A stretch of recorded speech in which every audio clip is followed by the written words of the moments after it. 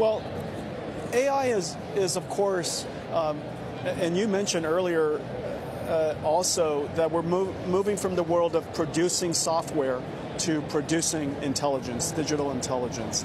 And this industry is going through its renaissance, moving from producing software, creating tools that people use, to now intelligence that engage people.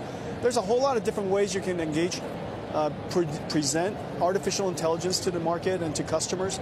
You could either have the customer come into the digital system, if you will. That's basically what's happening when you're interacting with a chatbot.